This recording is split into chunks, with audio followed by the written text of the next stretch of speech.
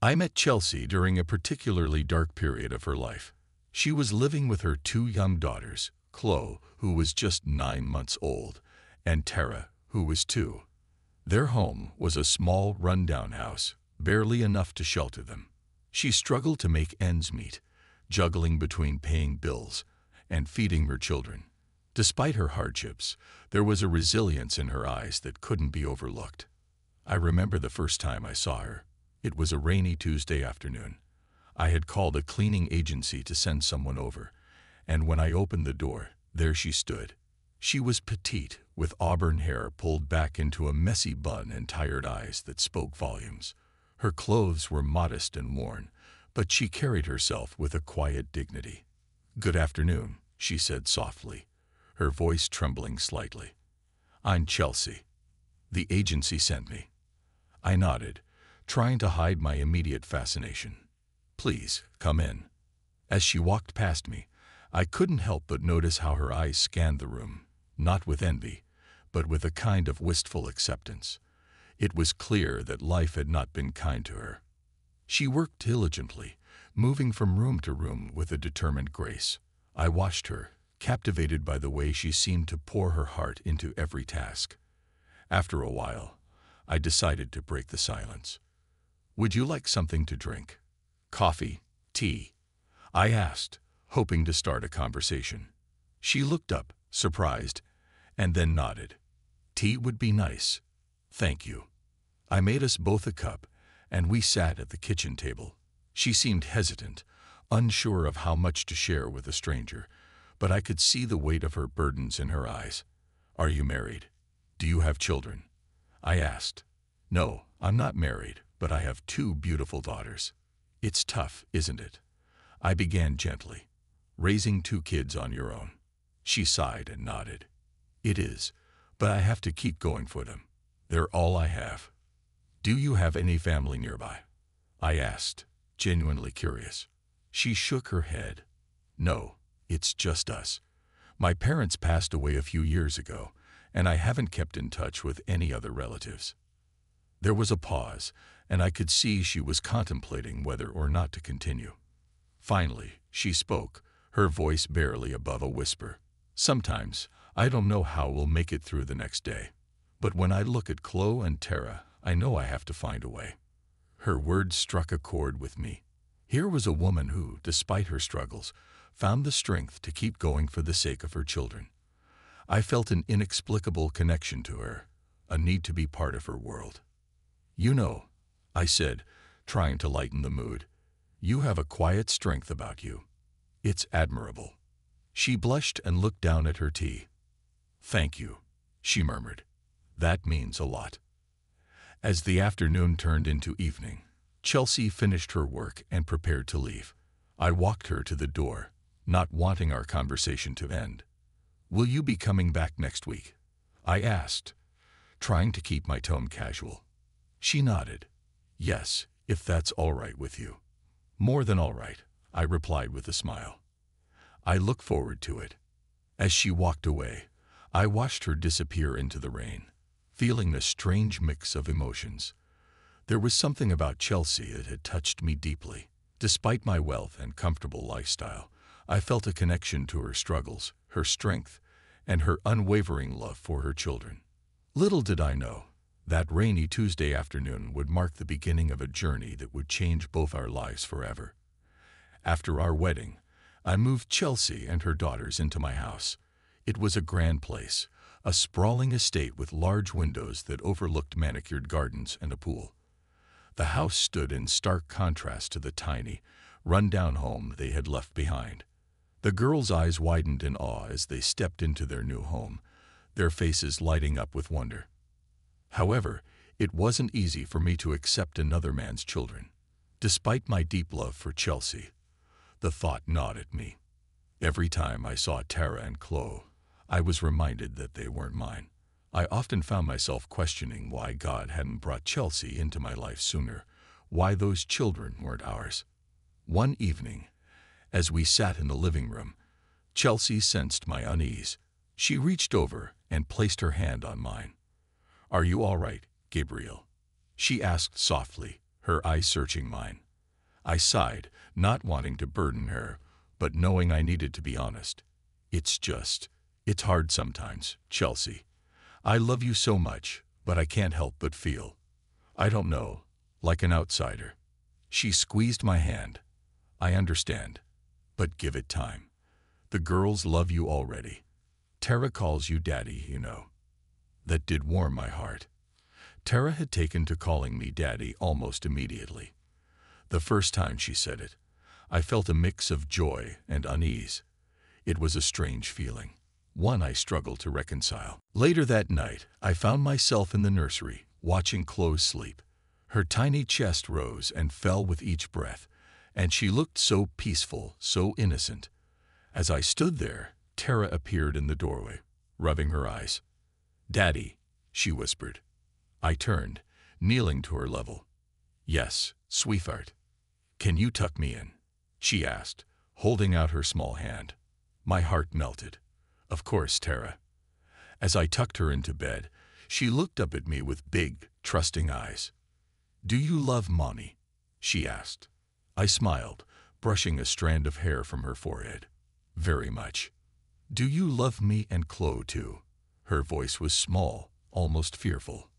I felt a lump in my throat. "Yes, Tara. I love you and Chloe very much." She smiled and snuggled into her pillow. "Good night, Daddy." "Good night, Tara," I whispered, turning off the light. As I closed the door, I realized that despite my initial doubts and the complexities of our situation, my love for Chelsea and her daughters was growing stronger each day. Tara and Chloe were becoming a part of me, a part of my life that I couldn't imagine being without. Adjusting to this new life wasn't easy, but every moment with them made the struggle worthwhile. One evening, as the sun dipped below the horizon and painted the sky in hues of orange and pink, curiosity got the better of me. We were sitting in the living room. Chelsea nestled beside me on the couch, her head resting on my shoulder. The girls were asleep, and the house was quiet. I turned to her, unable to shake the question that had been gnawing at me. "Chelsea, can I ask you something?" She looked up, her eyes meeting mine. "Of course, Gabriel." "What is it?" I hesitated, unsure how to phrase it without causing her pain. "How did you end up with Tara and Chloe, without ever being married?" Her face turned pale, and she drew back slightly, as if the question had physically hurt her. She took a deep breath, her eyes glistening with unshed tears. "My boyfriend.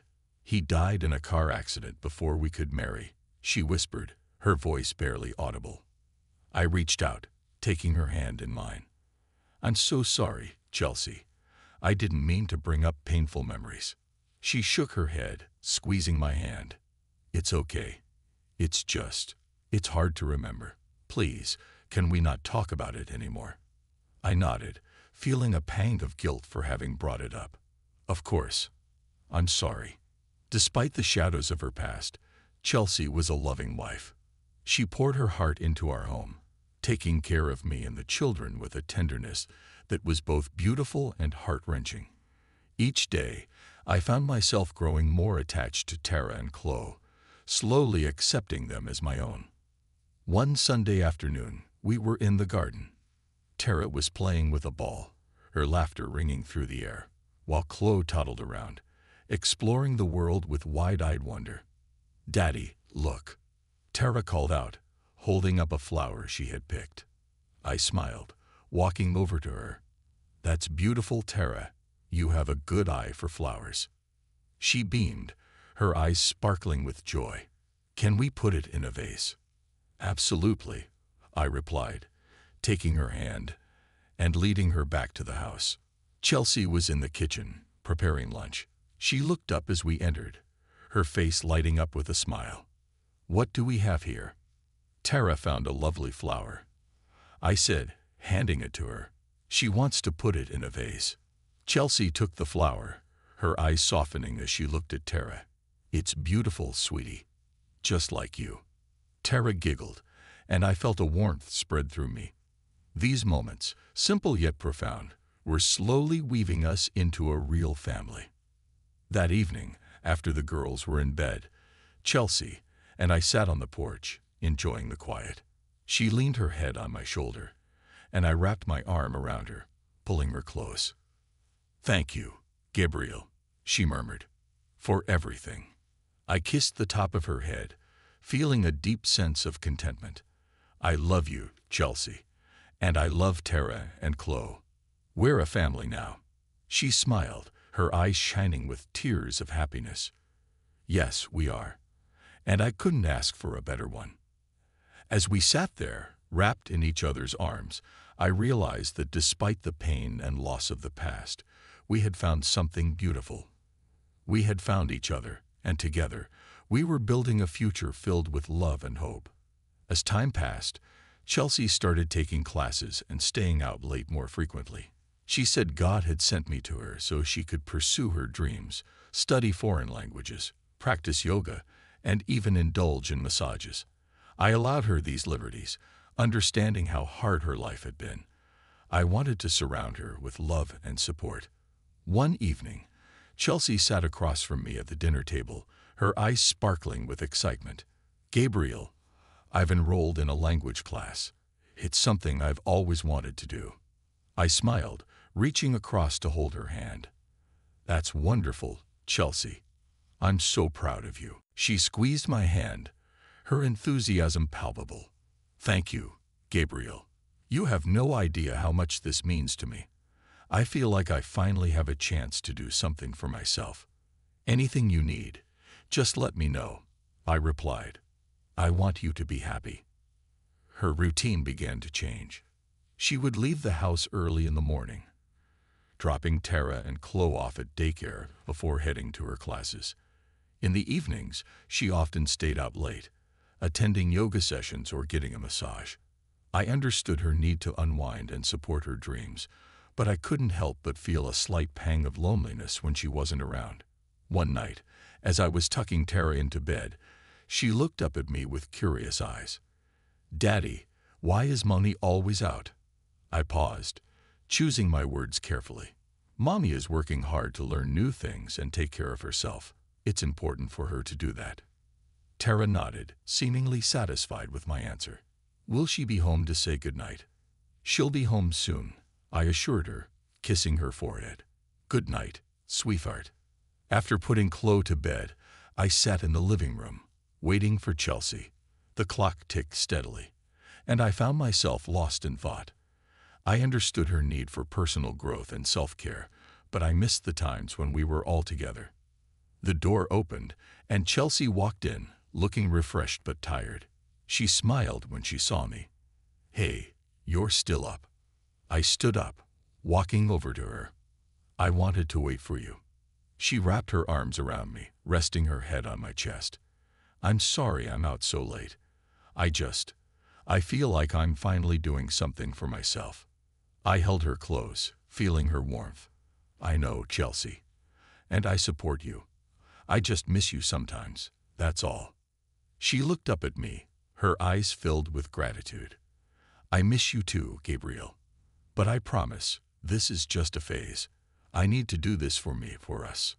I nodded, understanding but still feeling the ache of her absence. "I get it. Just don't forget, we're in this together."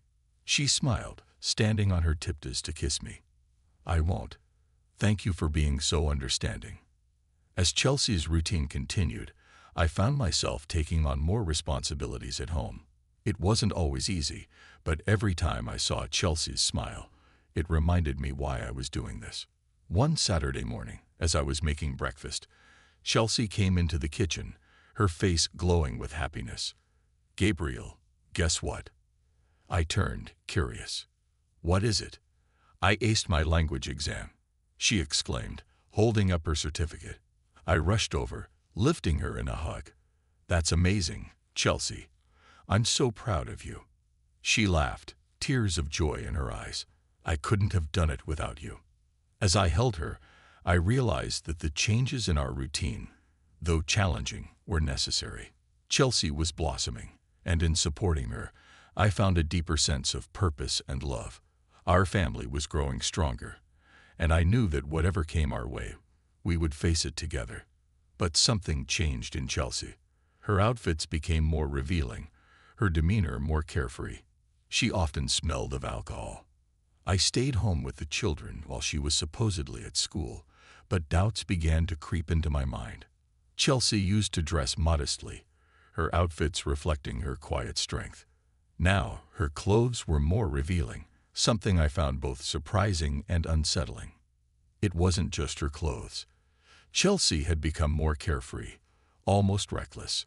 She laughed louder, stayed out later, and came home with the faint smell of alcohol clinging to her. The changes were subtle at first, but they grew more pronounced over time.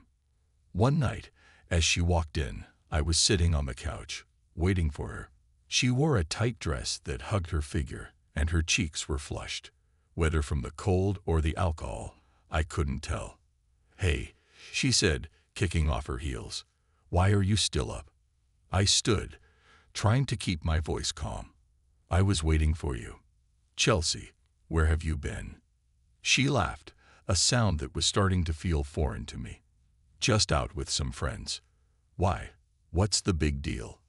"The big deal," I said, struggling to maintain my composure, "is that you said you were going to school, but you come home smelling like a bar. What's going on, Chelsea?" Her expression shifted, a flicker of defensiveness crossing her face. "I'm just trying to have some fun, Gabriel. Is that so wrong?" "Fun is one thing," I replied, "but you're different now. You're not the same person you were." She rolled her eyes, frustration evident in her tone. "People change, Gabriel. Maybe you should try it." Her words stung, and I felt a pang of doubt settle deeper in my chest. "I just want to understand, Chelsea. Is there something you're not telling me?" She looked away, her expression closing off. "There's nothing to tell. I'm just exploring who I am." As she walked past me, heading to the bedroom, I felt a cold emptiness wash over me.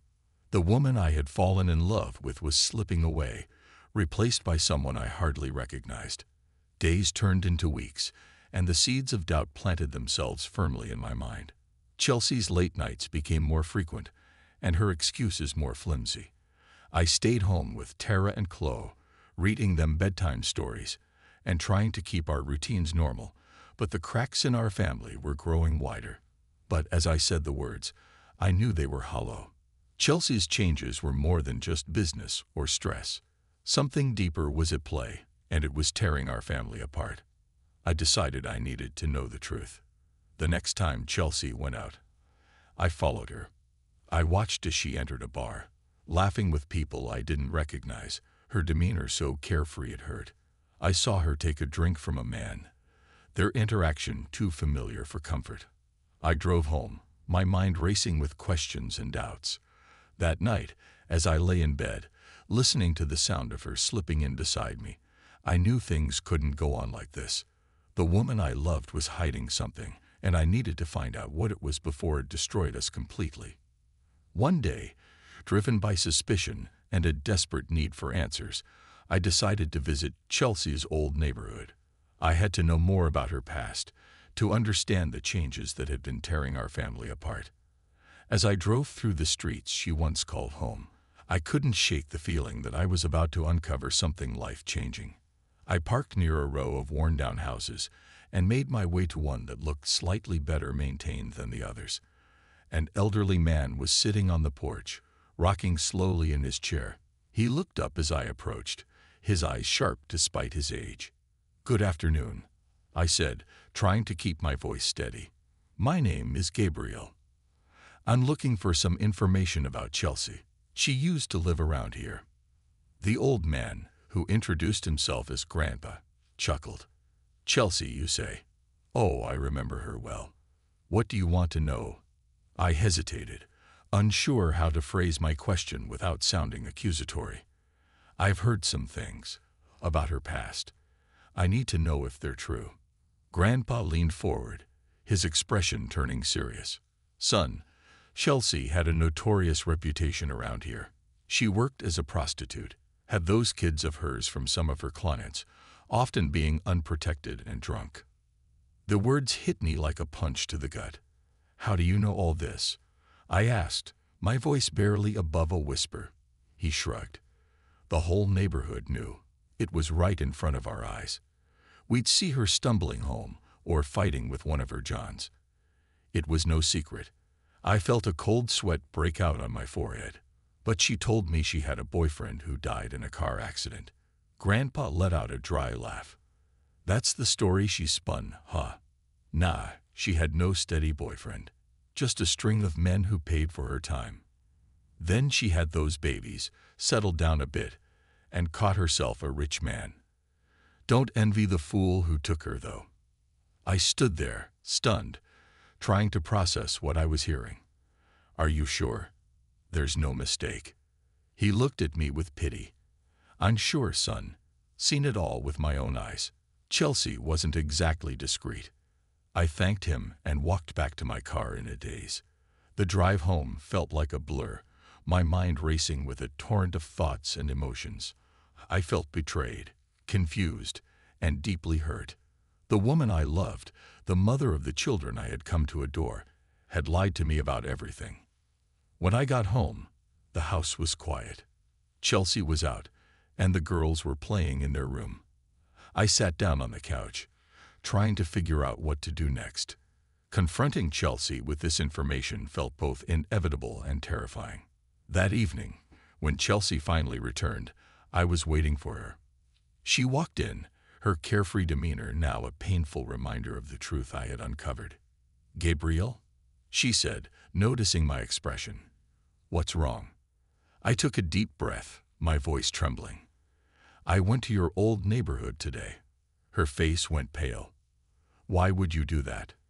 I needed answers, Chelsea, and I got them.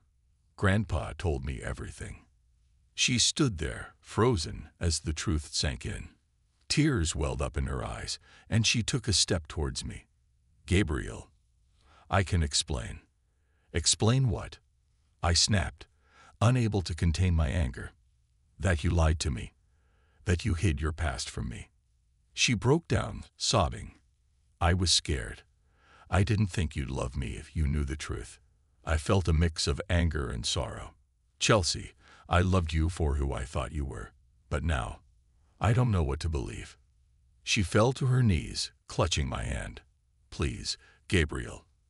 I made mistakes, but I love you. I love our family. Don't let my past destroy what we have." I looked down at her, my heart aching. "I need time to think, Chelsea. I need to figure out what this means for us." As she cried, I walked away, needing space to process everything. The truth had been revealed, and now I had to decide what to do with it. The road ahead was uncertain, but one thing was clear. Our lives would never be the same again. I started watching The Wife again. I felt like a detective in one of those gritty crime novels I used to read. For 3 days, everything seemed normal. She went to her classes, met up with friends for coffee, and returned home in time for dinner. I began to doubt my suspicions, wondering if perhaps I had overreacted. But on the 4th day, everything changed. Chelsea said she was going to her evening class, the one she had been so excited about. I waited until she left, then followed her car at a safe distance. My heart pounded as I watched her take a different route than usual, heading towards a part of town I was unfamiliar with. She parked outside a dimly lit bar. I watched as she got out of the car, her outfit far too revealing for a simple class. She walked inside, and I waited for a few minutes before following her in. The bar was loud and crowded, filled with people who seemed to know each other too well. I spotted Chelsea at the counter, laughing with a group of strangers, a drink already in her hand. I found a dark corner to sit in, trying to blend into the background. As the minutes turned into hours, I watched her drink after drink. Her laughter grew louder, her behavior more flirtatious. My heart sank, a heavy weight settling in my chest. Then a burly trucker approached her. They exchanged a few words, and Chelsea giggled, leaning into him. They left the bar together, his arm around her waist. I followed them outside, my stomach twisting in knots. I watched as they walked to his truck, parked at the edge of the lot. Chelsea looked back briefly, and for a moment, I thought she saw me. But she turned away, climbing into the truck without hesitation. The door slammed shut, and they drove off into the night. My mind raced with 1,000 thoughts. The woman I loved was leading a double life. I felt betrayed, humiliated, and heartbroken all at once. When I got home, I found Chelsea already there, acting as if nothing had happened. She greeted me with a smile, but I couldn't hide the pain in my eyes. "Gabriel, is everything all right?" she asked, her voice dripping with concern. I took a deep breath, struggling to keep my voice steady. "Where were you tonight, Chelsea?" She hesitated, her eyes darting to the side. "I told you, I had class." I shook my head, anger and sorrow mixing in my chest. "No, Chelsea. I followed you. I saw you at the bar. I saw you leave with that man." Her face went pale, and for a moment, she looked like a deer caught in headlights. Then her expression hardened. "You had no right to follow me." "I had every right," I shot back. "You've been lying to me, Chelsea. About everything." I needed to know the truth. Tears filled her eyes, and she took a step towards me. "Gabriel, please. It's not what you think." "Then tell me what it is," I demanded, my voice breaking. "Because right now, it looks like you've been cheating on me, living a life I know nothing about." The next morning, I woke up with a heavy heart and a clear mind. The decision was already made. I couldn't continue living a lie, no matter how much it hurt. I got dressed and headed to the courthouse, the paperwork for divorce weighing heavily in my hand. When I returned home, Chelsea was waiting for me, her eyes red and swollen from crying. She must have sensed what I had done because she ran to me the moment I walked through the door. "Gabriel, please," she sobbed, clutching my arm. "Don't do this. I promise I'll never do it again. I'll change." I gently pried her fingers from my arm, trying to stay strong. "Chelsea, it's too late. I can't trust you anymore. We can't build a life on lies." She fell to her knees, her tears soaking the carpet. "I know I made mistakes, but we can work through this. For the girls, for us." I looked away, the pain in her voice cutting deep. "I wish it were that simple, Chelsea. But I've seen too much. I felt too much betrayal. I can't live like this." She stood up, her face twisted with desperation. "What about Tara and Chloe? They need you, Gabriel. They love you." My resolve wavered for a moment as I thought of the girls, but I knew this was the right thing to do. They need stability, Chelsea. They need a home that isn't built on secrets. I'll always care for them, but this isn't working. Chelsea's shoulders sagged in defeat. She knew there was no changing my mind. "What happens now?" she whispered, her voice barely audible. I took a deep breath, trying to keep my emotions in check. "You'll take the girls for now. We'll figure out the details later. But for now, I need some space." She nodded slowly, tears still streaming down her face. "I understand. I'll pack our things." As she walked away, I felt a strange mix of relief and sorrow. The burden of her lies was lifting, but the weight of our broken dreams pressed down on me. I watched as Chelsea packed their bags, her movements slow and deliberate, as if each item she placed in the suitcase was another piece of our shattered life. Tara and Chloe sensed the tension, their young faces filled with confusion. Tara clung to Chelsea's leg, while Chloe watched me with wide, innocent eyes. "Daddy, why are we leaving?" Tara asked, her voice trembling. I knelt down, forcing a smile. "Mommy and Daddy need some time apart, sweetheart. But I'll always be here for you, I promise." Chelsea led the girls to the door, her face a mask of sadness. "Goodbye, Gabriel," she whispered, her voice thick with emotion. "Goodbye, Chelsea," I replied, my voice cracking. "Take care of them." As the door closed behind them, the silence of the house was deafening. I sat down on the couch, the reality of my decision crashing over me. The dream I had once held so dear was gone, replaced by an uncertain future. But despite the pain, I knew it was the right choice. I couldn't continue living in a web of lies and deceit. It was time to start anew, to find a path that was built on honesty and trust. And so, with a heavy heart and a weary soul, I began the long journey of healing and rebuilding my life, one step at a time. One day, months after the divorce, I was sitting in the living room, trying to find solace in a book, when I heard a hesitant knock on the door. I opened it to find Chelsea standing there, her eyes filled with a mix of desperation and hope. She looked worn, as if life had taken its toll on her. "Gabriel," she began, her voice trembling, "can the girls stay with you for a while?" Surprised, I glanced down and saw Tara and Chloe by her side, their clothes disheveled and faces tired. "Of course, Chelsea. Come in." She ushered the girls inside, and they ran to me, wrapping their arms around my legs. I looked back at Chelsea, who stood in the doorway, her eyes brimming with tears. "Thank you," she whispered. I need some time to get myself together." I nodded, feeling a mix of concern and sadness. "Take care of yourself, Chelsea. We'll be here." She gave me a weak smile and turned to leave, her shoulders slumped as if carrying an invisible weight. I closed the door and turned to the girls, forcing a smile. "Who's hungry?" As they ate, I couldn't help but notice how hungry they were, as if they hadn't had a proper meal in days. After dinner, we played some games, read a bedtime story, and I tucked them into bed, kissing their foreheads as they drifted off to sleep. Later that evening, as I sat in the quiet house, a heavy knock echoed through the hallway. I opened the door to find a police officer standing there, his expression solemn. "Mr. Gabriel?" he asked, his voice grave. "Yes, that's me," I replied, a knot forming in my stomach. "I'm sorry to inform you, but your ex-wife, Chelsea, was found dead earlier this evening. It appears to be an overdose. Your number and address were in her phone." The words hit me like a punch to the gut. I stood there, unable to speak, my mind racing with a torrent of emotions. "Are you sure?" I finally managed to ask, my voice barely above a whisper. The officer nodded.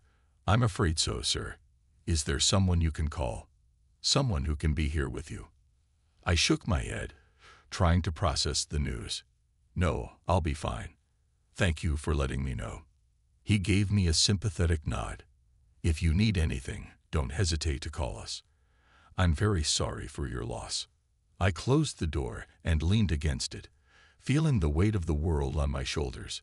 Chelsea was gone, and now Tara and Chloe were left without a mother. I walked to their room, standing in the doorway, and watching them sleep.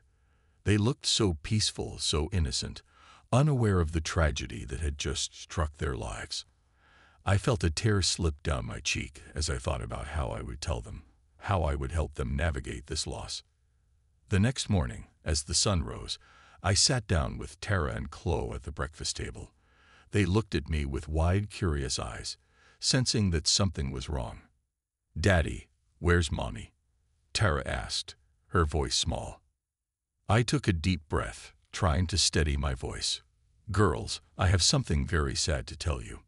Mommy has gone to heaven. She won't be coming back." Tara's eyes filled with tears, and she clung to me, sobbing. Chloe looked confused, not fully understanding but sensing the gravity of the situation. "Why, Daddy?" Tara cried. "Why did she have to go?" I held them close, my heart breaking for their pain. "I don't know, sweetheart.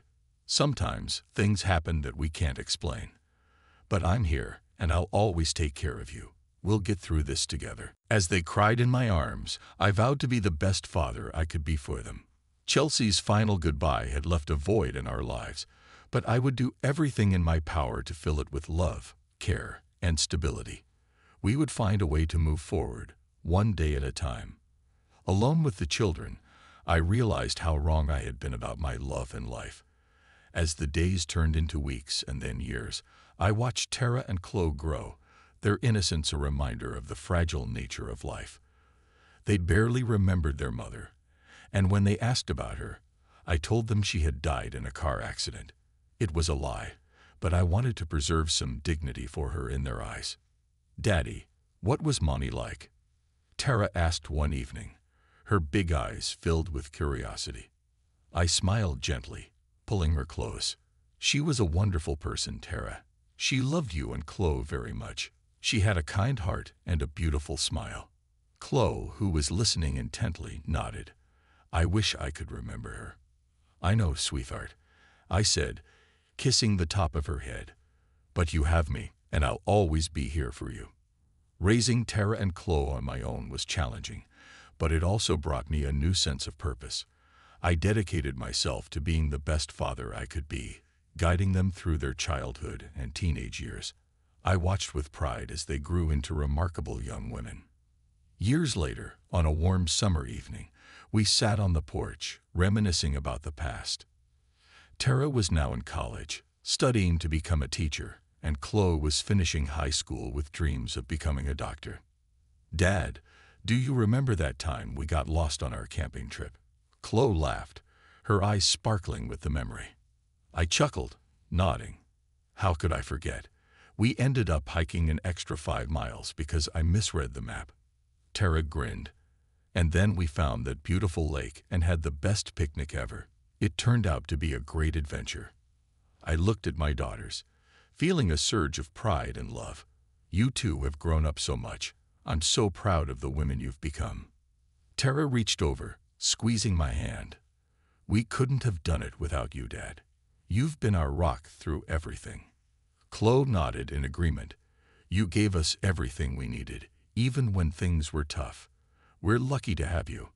Their words touched my heart, and I felt a lump in my throat. I'm the lucky one. You both have given my life meaning and purpose. Watching you grow has been the greatest joy of my life.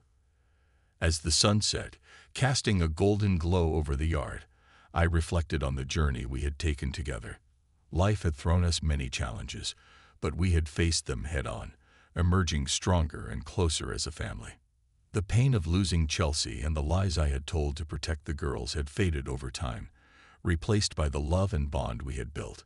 Tara and Chloe were my daughters in every way that mattered, and they reminded me daily of the twists and turns life could take. Out of the deepest pain, a new purpose had emerged. I had found strength and resilience I never knew I had, and in doing so, I had given my daughters a stable and loving home. As we sat together, sharing stories and laughter, I knew that we had created something beautiful out of the chaos. We were a family, and that was all that mattered.